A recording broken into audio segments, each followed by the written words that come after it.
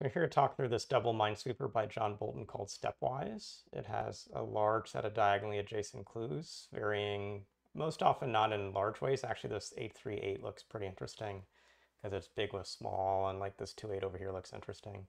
To help myself out, I'm going to turn on something I would do if I were on paper, which is a number mode, so I can mark some values on corners. Now I'm going to go to red here.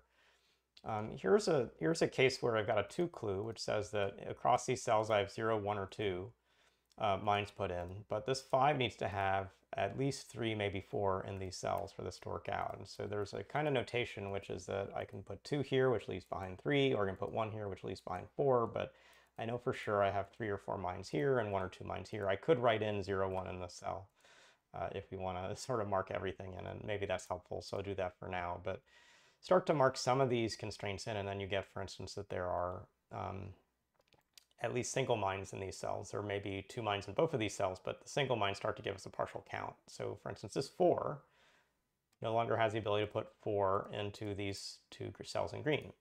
It can put now a maximum of 3. And we'll see that because it's touching this 8 clue, this will be 2 or 3, and the remaining cells here will equal 5 or 6.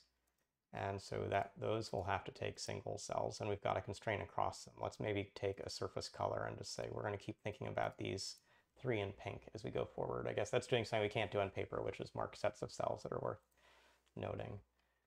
Here's another space, this 3 touching the 6, where there are 2 more cells around the 6. So this contains 3 mines or 4 mines, but we need to have at least 2, but no more than 3 in this space for this to work out. That puts a 3 or 4 here. This being a 3 or 4 means this is a 1 or 2. And this being a 1 or 2 means across these 4 cells that the 9 clue sees, we're going to have 7 or 8 left to go. So let me mark those, and we know that this yellow set is 7 or 8, and 7 or 8 will have singles in all those positions. Actually, like around the 7, where 7 of the 8 potential mines are filled, we'll always have singletons in different spots. We get some start here. And I said at the very beginning, this 2 touching this 8 looked important, and here, the actual communication looks to be broader than that. This is like this 2 into this 8, into this space, into this 4. But let's sort of think about things. The 2 has as many as 2 mines across these 2 cells, which means the 8 can have as many as 4 more mines here. And I can write another kind of number clue. This is 2, 3, 4 plus, but this has to have at least 2. Now if there are at least 2 in those cells, this is no longer a 2, 3. This is a 2. And there's no way to put any cells in that number because this 4 sees 2 plus 2. And in doing that, we actually complete these cells. If this is 2, this has to be 4 here for sure. We have to put 2 across these cells and none in this cell. So this actually has to take a single one. And so this is some of the thinking that we're getting to. And it's hard, but it's the way that you get communication across these grids. And so I'm going to actually say, like, I fulfilled all the meaning behind these clues. The 8, actually I've now touched this 5. So this 5 has 2 here, so it has a max of 3 here, and that's now hitting this yellow space. We used to said this could be 7 or 8. It now has to be 7. So these get marked in. That means that this number is a forced 2, which means this number is a forced 3, which means this is also a 3. This is marked off. We can put a singleton here for sure. We can mark these cells off. That means this is where 2 go. This is 1, 2, 3, 4, 5, 6, 7. So that's not going to work if that's way. Sorry, I can put another in here. So that's yeah. This is what I need to see. I can put in this, but now this 4 is fulfilled. So these are all done, but this 7 needs to become a 7. So this comes in, this stays the single, and I'm using green to mark finished cells. So until a single mine is in green, it could still have more. This 5 now has a double here, and none here. So mark these off. I have a total of 2 around this, 3 around this. I don't know that I have more I can do there yet, but we've got a good start. Let's look at some other spots. I said this 3, 8, 3 was another spot that was interesting just because of the big gap around it. And so here's one of the reasons for that. Now thinking about the same kind of logic we used over here. This position near the 8 is the first one looks important because we can have as many as 6 other mines. So this always takes 2, could take 3. That means like this position has 0 or 1 near it, which means across these cells, we'll again go back to a color, there are 7 or 8. So all of these have to be filled with at least a single mine. That now communicates up to this 5, it looks like. So this 5 now has at least, actually let me mark this better. This is a 3-4 in the same way. This is a 3-4. That's another way this, saying it's a 7-8 is doing that partial group. This 5 now only has 2 left to go, and into this 8 clue, this stepwise diagonal kind of clue, it has 6 more spots around it, and all of those must be fulfilled for this to work out. And so this is a constraint we can put into the grid. That requirement of this 2 means this is exactly a 3 down here, which means this is a 4, and we can fill in these double cells. We can mark off these cells and come back with some green color here. This 5 will always have to have at least 1 mine here, and actually this 7 needs to have at least 1 mine in each of these 4 cells. Let's come over to this space. This 6 has 2 left.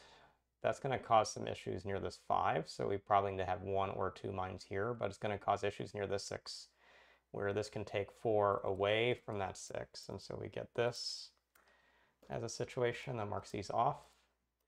That actually means this 4 has to take these, so this has to be filled, this has to be filled to split out the 2, completing the 4 clue, completing the 5 clue, completing this 6 clue, completing this 6 clue. There's 1 more to go down here. This 9 has 5 cells filled, so it has 4 across all of these. Does that tell us much? Actually, this 1 may be more useful, so let's think about this for a bit. If this is a 1, we have 7 left across these cells, or as many as 8. And that's going to put a constraint like 3 or 4 on this cell, which is actually going to place some constraints around this 5 clue, because this already has at least this mine. And so how are we going to make this 9 clue work? We have 4 more mines to go. That means this is also a 3-4. So one thing we know is we actually have to fill these as mines. If these 2 up top are mines, then this can't be a 4. This has to be a 3. And this is now not a mine, and these are finished. So this is now a total of 6 with 3 to place, and I can only put 1 in this cell. So I do place 1 in that cell, place 2 in that cell, and I finished the 5, I finished the 9. These cells are all good. This 5 takes 1 more mine here, and now this 5 is good. This 8 has 4 placed with 4 more to place, so here and here. That makes those good. This was a 2 or 3, so that's still true, but I have to place at least a mine here. This being green means this is actually where the 3 goes, and that being a 7 forces us to be the split for the 8, and that does now finish these cells here. So mark all these off. This 5 is now done. That means we have to double over here for that 7 to get done. This 9 has 7 around it, so it has 2 more to go. This 8 has 4 around it, so it has 4 more to go, so these are all forced. This 5 now has 2 more to potentially place, and I want this more to be a number, but those being 2 means this has to be 2 there. This 9 has either, well, it has what looks to be 2 or 3 in the space, actually has to be 3, makes this 2, and marks that cell off for this count to work. This 5, though, has 4 around it here, so it can take 1 here and 2 there, and now these cells are all complete and known. That's able to be marked off. The 7 up top has to take at least a single in these cells, which leaves as many as 1 here, which says that this is 2 or 3. This being 1 says this is 5 or 6. That's going to put in singles across these cells at least.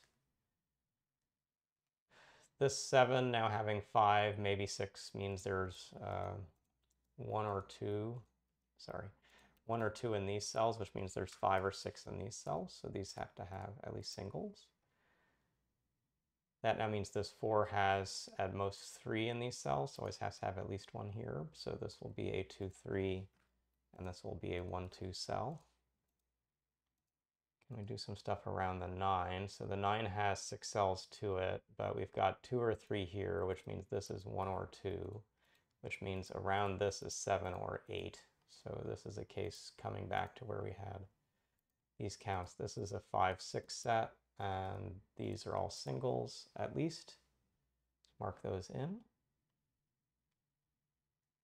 looking for some more big communication, and we're going to run into it, but you can see this is a puzzle. It's got a lot of these subtle deductions that all work together. So that's count looks fine, that's still fine. I didn't mark in, but I should mark in these singles. With this now having 4 around that 7, I can have no more than 3 here, but I can have 2 or 3 here. I can have 2 or 3 here. I always have to have 1 or 2 across those in this cell. Does that help me any? I was saying this is a 1, 2 cell, which means this is 5, 6. So I have to take these singles. That means this is at least 3, so this is at most 2, could be 1, but actually with 6 around it, this has to be 2, so this has to be 3, so this has to be 2, so this is 1, so 1, 2, all of these fulfilled in, the 6 is finished, so this comes down, the 7 has 1 more to see, we have to now split out that 5, so this, let me go back to green. This all looks good. This looks good around the 7 and the 6 and that. This is effectively solved through the numbers in the grid. We have 1 more around this, which means this 9 has enough space for 8 if we use all those. That actually finishes this 5. So this has to take a second here and 2 more here for that count to work out. It also means there's a 9 up here. So all of these cells are now finished. The 6 is finished. The 5 is finished. We're left with 2 more to place over here. This is 2, we said this was 1 or 2, this was 2 or 3, so it's probably coming back. This 8, here we are. This 8 has now a total of 8, that puts in 1 here. This can take 1 or 2, but to get this to 7, 1 plus 2 plus 2 plus 2 is the way that goes. So these are all now forced and fulfilled. The 7 cleared off that cell, so this is a singleton. That now finishes that 7. This is 1, 2, 3, 4. This is 1 or 2. This is now 1 or 0. So that means there's always a mine here. Does that help us? Now there's 7 around here, so we have as many as 2 up here. That might eventually come handy.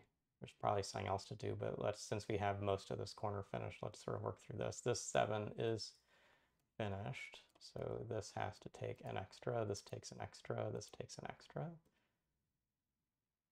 That now looks like all these clues are fine.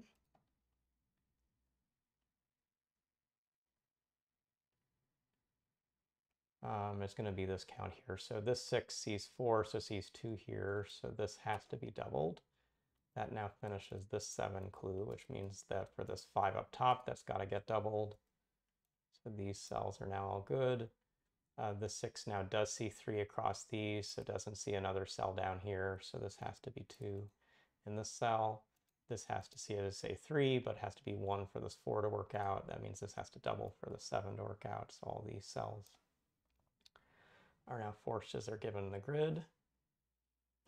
This is now a clean 3, so we'll just move the note over, and this 4 is finished, so we'll actually color in those cells. That's going to force us to double down here. Going to force us to double here for 9 to get up to 9 with a single there. These are all marked in, this is marked off, and this will finish the puzzle. So we got through this grid with some creative notation, but some good notation. So hopefully got a sense of how to use these red numbers and think about these joining sets, and also how to mark single cells that are fulfilled or not fulfilled as you're working towards the double mine positions across them. But there's a reason we really like the Double Minesweeper style. It featured before in the Art of Puzzles 2 collection, so if you'd love to see more of these, you can buy the Minesweeper section of that book, or the whole book if you actually want a whole wealth of puzzles. So thanks, John, for this challenge. Thanks for you for watching this video, and we'll see you again soon.